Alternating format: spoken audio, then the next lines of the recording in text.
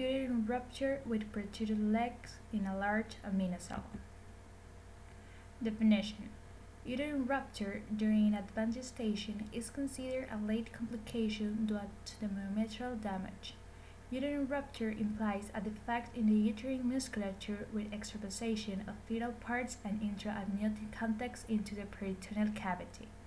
Uterine dysesthesia is classically defined as a separation of the uterine musculature without extravasation of the intra-amniotic contacts and fetal parts into the peritoneal cavity.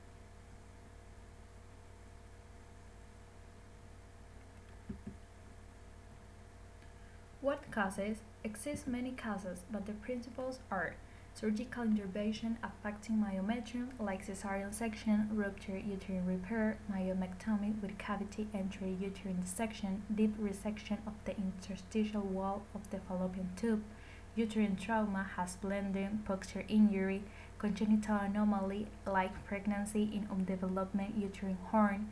The rupture is more common in women who have already had 5 or more children, who have a very distended uterus. Abnormalities relate to the placenta or fetal position, as well as several trauma to the abdomen, may increase the risk of uterine rupture.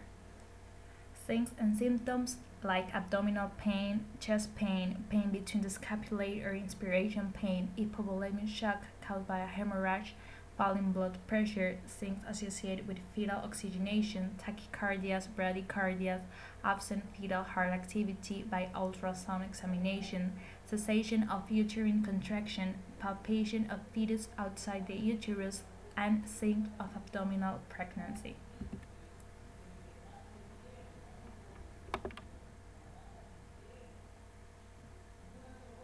The uterine rupture is basically a situation where babies inside the uterus actually splits apart in the labor process, and the baby comes out of the uterus, suffers lack of oxygen to the brain, and can suffer birth asphyxia and HIE.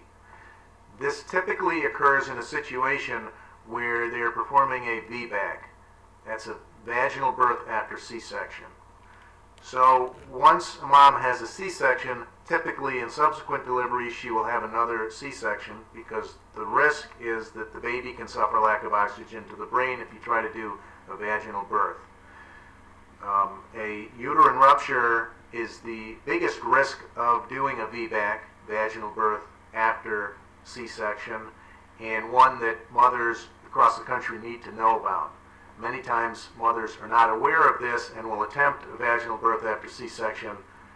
At times, in low-risk situations, this can be done, but in many times there are very high risk to doing this, and it shouldn't be attempted. Some doctors will try to attempt it anyway. There will be uterine rupture, the baby will suffer lack of oxygen to the brain, and HIE, permanent brain damage.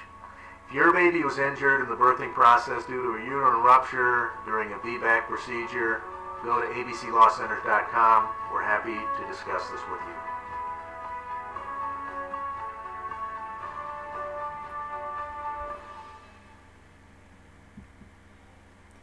The treatment.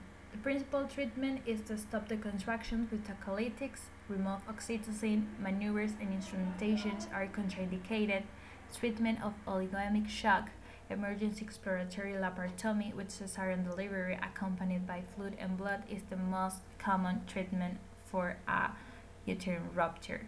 Depending on the nature of the rupture and the condition of the patient, the uterus may either be repaired or removed.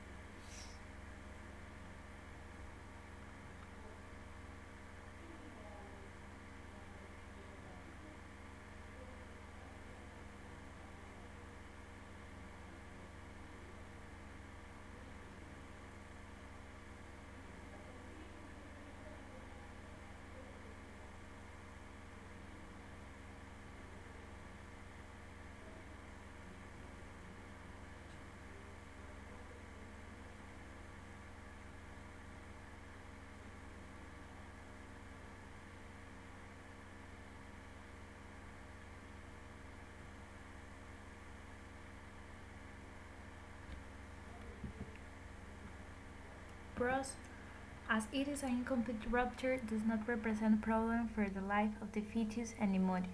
The growth of the fetus can continue normally until delivery. It not represents a problem in cesarean delivery. As a cons, we have that it is occur an incomplete rupture before delivery, the fetus died. There is only one method of safe diagnostic, the ultrasound. The mother can be very affected by the hypovolemic shocks and hemorrhages. Rupture can be asymptomatic.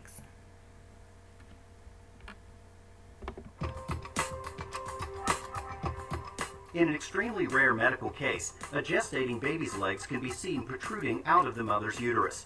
An ultrasound image showing the unusual positioning and a description of the contributing circumstances were recently published in the New England Journal of Medicine. In the study, the French doctors wrote that a 33-year-old asymptomatic woman presented at 22 weeks of gestation with a large herniation of the amniotic sac through the left uterine wall that was detected by routine ultrasonography.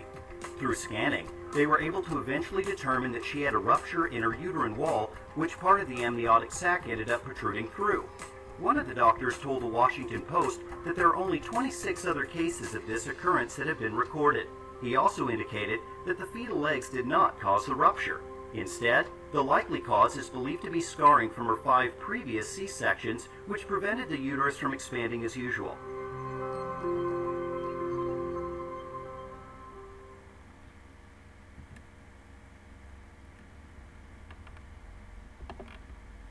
First and foremost, I want to express my sympathy to you and tell you how sorry I am for the loss of your baby boy. I can't imagine what you must be going through right now, and I can understand why you're depressed and having a hard time. It's good that you've sought counseling and help and that you're on antidepressants. But you asked a really good question. What does this mean for future pregnancies? And I can definitely see why you might want to have another baby. The situation you described was very traumatic, and it sounds like you had 2 C-sections in the past and then your uterus ruptured with the delivery of your baby boy. Many doctors do allow their patients to try for a vaginal birth after 2 C-sections because the risk of uterine rupture is only 1%, but unfortunately for you, that did happen, and it can be potentially life-threatening for mothers and babies. The risk to future pregnancies, both to you and future children, is great after already having a uterine rupture. Because you're wanting more babies, I recommend talking with a doctor, and if you don't feel like you want to go back to the doctor you were at before, that's totally understandable. But pick an OB provider of your choice, a high-risk doctor, and let them know about your experience, and they can determine what would be best for you. They can talk to you about your experience and shed some light on it perhaps, and also come up with a plan if they do decide that it's okay for you to get pregnant. Not many studies can be done on the risk of uterine rupture after a prior uterine rupture because it just doesn't happen that frequently. For one, the risk of rupture is so low, and number two, many women whose uterus rupture choose not to have more babies. But the limited studies that have been done have shown that there's a 22% all the way up to 100% risk of the uterus rupturing again. And it can happen any time during the pregnancy, including the 2nd trimester, or during labor and delivery. So again, this is a good conversation to have with your doctor. They can determine what would be best for you, because of course you have 2 little girls who rely on you and a husband who loves you, and you want to take good care of them and be there for them as well. I hope the best for you, and my heart goes out to you, and if in the future I can help you with anything, I'd love to do it. Always feel free to ask questions if you have them.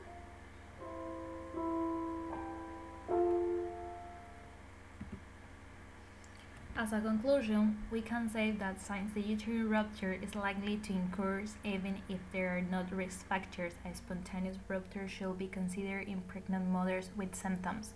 In terms of diagnostic, 3D ultrasound is more likely to provide better information on the location or the size of a rupture. Thank you.